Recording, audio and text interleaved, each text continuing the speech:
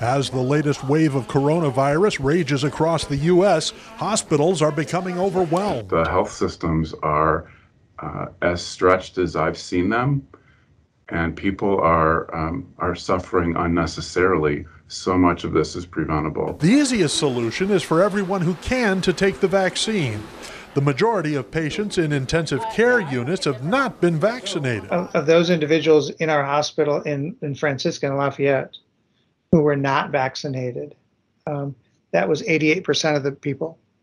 So 88% of the people in our hospital with COVID were not vaccinated. Hospitals are now having to make the difficult decision about what services they can offer. We're shutting down things like, reducing our elective surgeries so that we can move those individuals into the hospital to help out.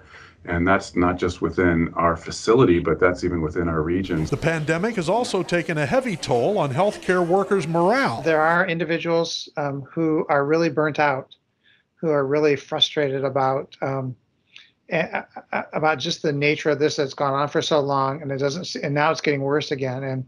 And the question is, do they really want? And we've had just nurses saying, "Look, I can't do this anymore." Dr. Bean says hospitals are at the breaking point. He's calling on not only individuals to do all they can, but also on community leaders to lend their voice to help get the message out. The way through this is for everyone who can to get vaccinated.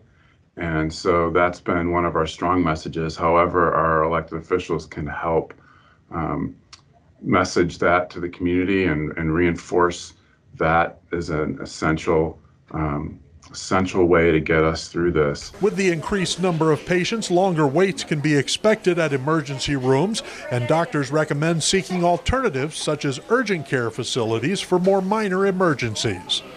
Dave North, Star City News, Lafayette.